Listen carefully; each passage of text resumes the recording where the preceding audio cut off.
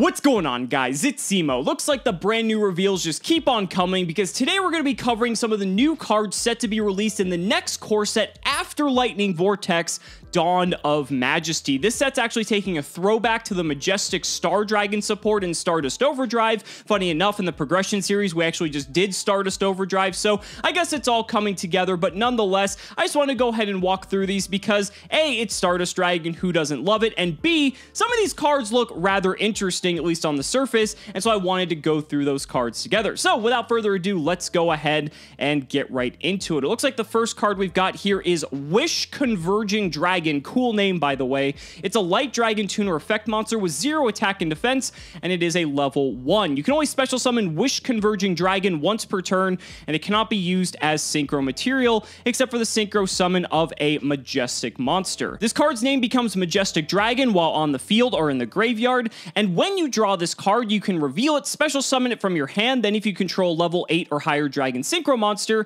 you can special summon one level 1 dragon monster from your deck. Okay, so a bit conditional. The fact you have to draw this card to get this effect is rather specific unless there is a way to do that, so we'll just have to see. But I mean, in terms of like, if you're looking at like the old like Majestic Dragon and all that, yeah, this is definitely a little bit of a step up comparatively. We obviously have to see what the rest of the support looks like. And this is just adorable. This is like a baby Stardust Dragon. Look at that. That's so cute. So this is Stardust Synchron. Oh, so this is a Synchron as well. Light Machine Tuner effect, level 4, 1500 attack, 1000 defense. You can only use this card's first and second effects once per turn each. If this card is in your hand or graveyard, you can tribute one monster. You cannot special summon monsters from the extra deck for the rest of this turn except synchro monsters. Also, special summon this card, but banish it when it leaves the field. If this card is normal or special summon, you can add one spell or trap that specifically lists the card Stardust Dragon in its text from your deck to your hand. So this card's rather interesting. It has an effect to tribute a monster to be able to get itself onto the field. It is a level 4 tuner, so that will allow you to go into any of your other level 4s. That way you can get to Stardust Dragon in the first place. And then when it's special summoned off of that effect, you can add a spell or trap that lists Stardust Dragon. I'm sure we're going to be getting more of these, I'd imagine, but there's already some decent ones out there. So we'll just have to see what the rest of those are. For all of you people who are synchro fanatics, I am not well versed in this, so if there's like synchron synergy here as well, be sure to let me know because I would love to know if that's the case. Let's go ahead and move on. Oh, this is a really cool artwork. This almost looks like a Valkyrie artwork, but that's really nice. So this is Stardust Trail. Cool name. Light Dragon effect, level 4, 500 attack, 2000 defense. You can only use this card's first and second effects once per turn each. If this card is in your hand or graveyard and a monster or monsters you control is tributed, you can special summon this card, but banish it when it leaves the field. Okay, so if you trigger the effect of Stardust Synchron and you also have Stardust Trail in your hand or graveyard, you can then also get this out, and now you have a level 4 tuner and a level 4 non-tuner. You can then make Stardust Dragon. Okay, that seems pretty good. If a Warrior Synchron or Stardust Synchro monster is synchro summoned using this card as material,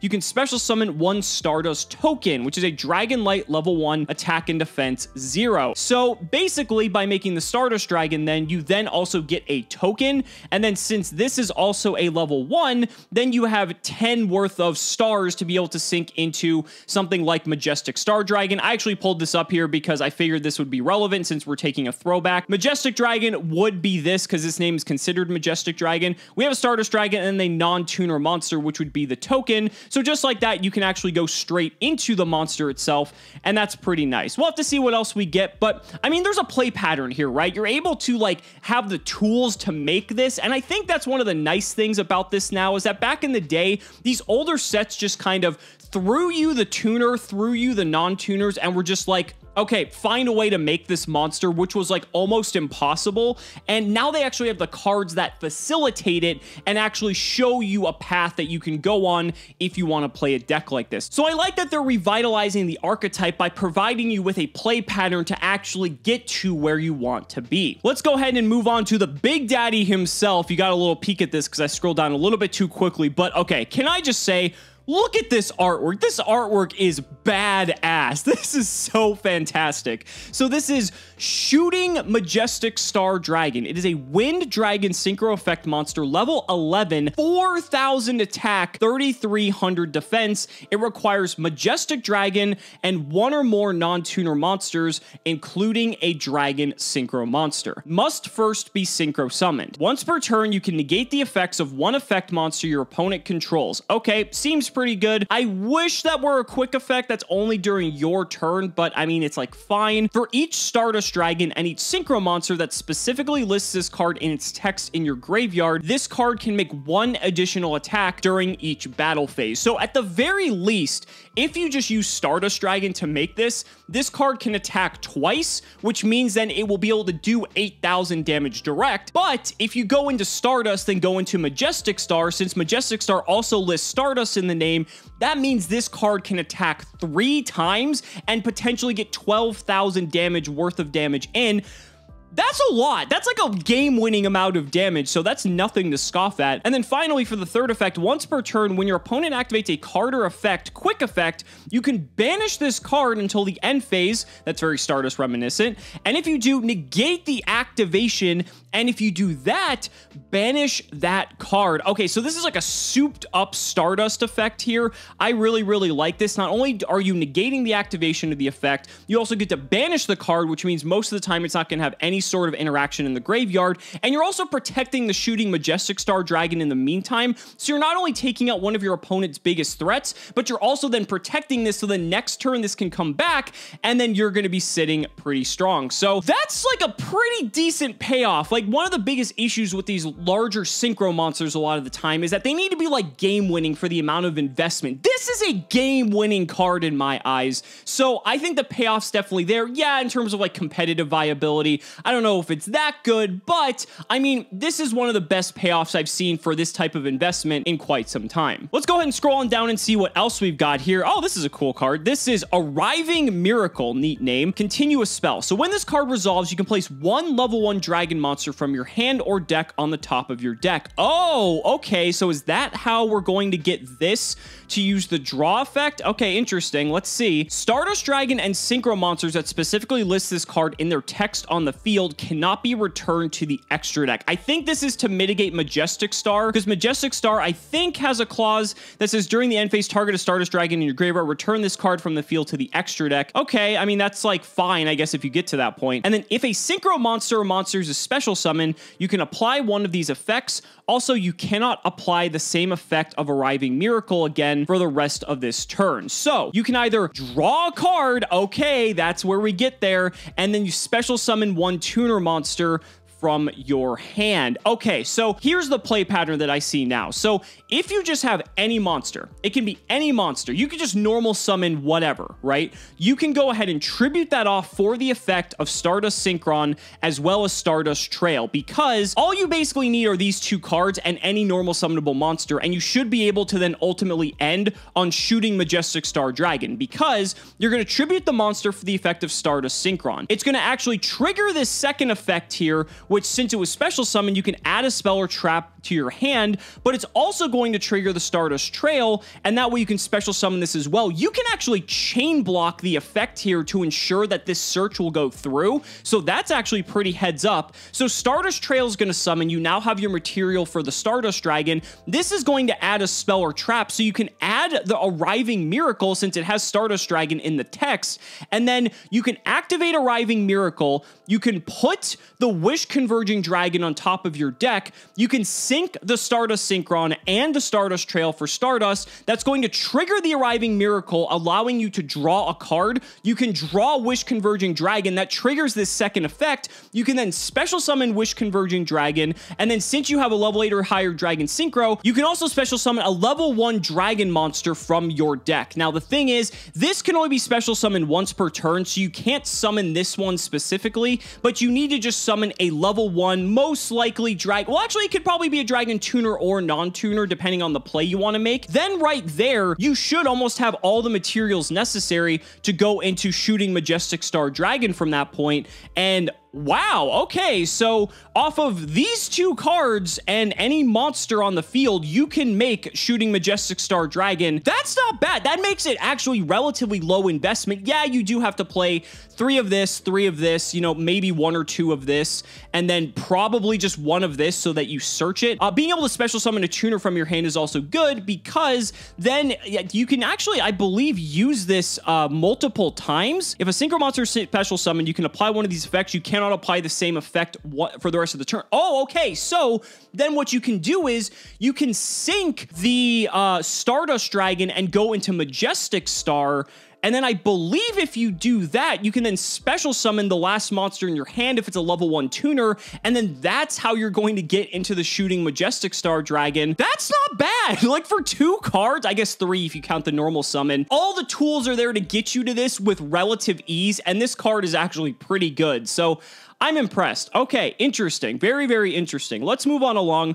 Next up, oh, look at that artwork. That's so cool. This is Stardust Illuminate. Normal spell card. You can only use this card's first and second effects once per turn each. Send 1 Stardust monster from your deck to the graveyard, or if you control Stardust Dragon or a synchro monster that's specifically the Stardust Dragon in the text, you can special summon that monster instead.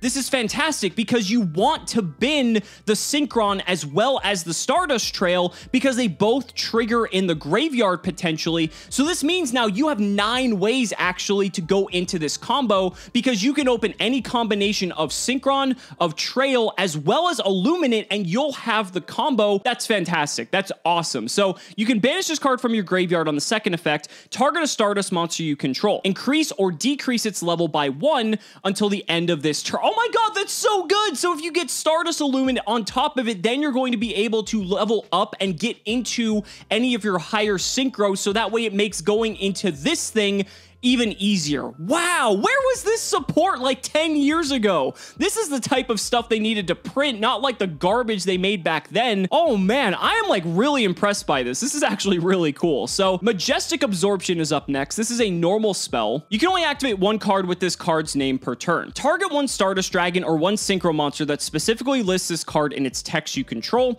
Activate 1 of these effects. You can either equip 1 face-up monster your opponent controls to that target. That target can attack directly this turn, and each time that target destroys an opponent's monster by battle this turn, inflict damage to your opponent equal to the destroyed monster's original attack. Majestic Absorption might be the least interesting card we've seen so far, and here's why. It requires you to specifically have Stardust Dragon or a synchro monster that lists it in its text before you can even use it. So that's super conditional, right? If you don't already have, you know, Majestic Shooting Star Dragon or Shooting Majestic Star Dragon, excuse me, or any of your synchros out, then this card does nothing. This is something that you're never going to use. You could potentially play this as a one of. You can search it off of the Stardust Synchron, and if you do that, let's say you already have Arriving Miracle in your hand, then you can actually search Majestic Absorption instead of Arriving Miracle, and then you can actually get some mileage out of this. So that way, I mean, since it's searchable, that makes it a lot easier to play,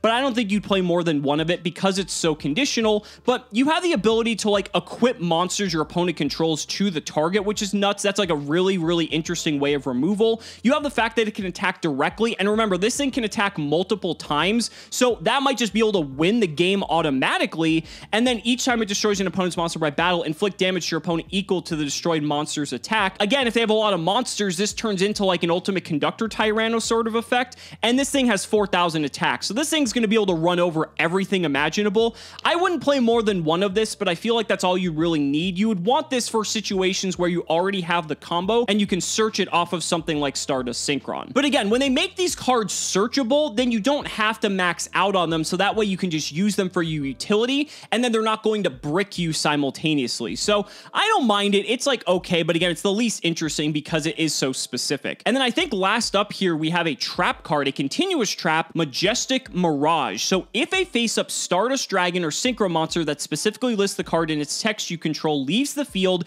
to activate its own effect or by its own effect, you can apply one of these effects. Also, you cannot apply the same effect of Majestic Mirage again for the rest of the turn. You can either special summon one of those monsters, banish one monster your opponent controls or in their graveyard, or all damage you take this turn is halved. So again, we can search this with Stardust Synchron, which is nice. So if we really wanted to play this, we don't have to max out on it. Something that just occurred to me is that special summon one of those monsters. I need to check this, but if you use this effect to banish this, then can you just use Majestic Mirage to bring it back if it leaves the field to activate its own effect or by its own effect? Holy shit, unless this is only a once per turn. Hold on, then it may not be as good. It's not. Oh no, it's, well, wait, no. It's soft once per turn. Because it's once per turn down here, that means it's soft once per turn. So because it would be returning to the field, it's actually a new copy. So that way you could actually get 2 banishes and 2 effect negations off of this.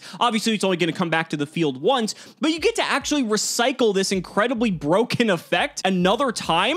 Okay, sign me up for that. Banish a monster your opponent controls to the graveyard. Like, I mean, that's also good potentially depending on what your opponent's board is looking like. And then all damage you take this turn is halved is nice because this actually seems better than it might seem. And the reason for that is solely because if you banish the shooting Majestic Star Dragon, you need to live till the next turn to be able to bring it back to the field. So this might be actually one of the better effects here, but being able to recycle the effect again as well, that could just be game winning. So for a trap card, again, I don't know if you would want to max out on this necessarily. You can search it with Stardust Synchron, and that's probably one of the best parts about it. But again, it is a conditional card because you need to have one of these monsters out on the field. If you don't, you're not going to be able to get any sort of value off of this. And then it's a card that's not really going to do a whole lot. However, since you can search it, you can just play one of it. You can get it off the Stardust Synchron if you want. And then if the occurrence comes up where it actually makes sense to play this, then you can go ahead and do so, get a ton of value, and let's be honest, you'd probably just win the game. But I'm not gonna lie, I'm actually rather impressed with some of these cards. Again, where were these cards like 10 years ago? Although, to be fair,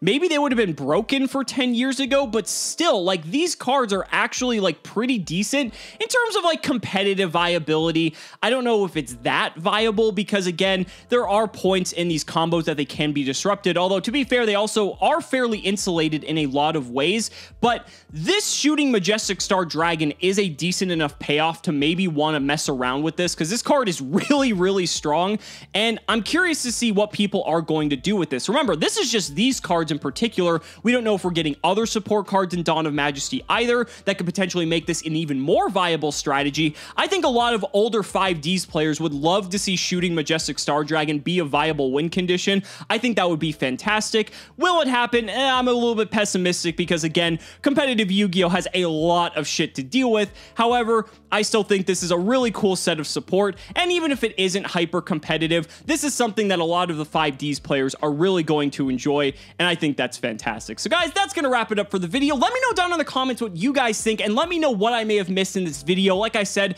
I am not by any means a synchro master, so I'm sure there's stuff I missed that all of you guys would have picked up on the little nuances of. I just wanted to deliver you guys the information and my first initial impressions because I thought this stuff was super, super cool. So thank you all so much for watching the video. Be sure to like the video as always, subscribe to the channel for more amazing Yu-Gi-Oh! Content, and if you found this video informative, consider supporting me on Patreon for exclusive early one-day access to both the history of Yu-Gi-Oh! And the Yu-Gi-Oh! Progression series. Thank you so much for watching, and we will see you next time.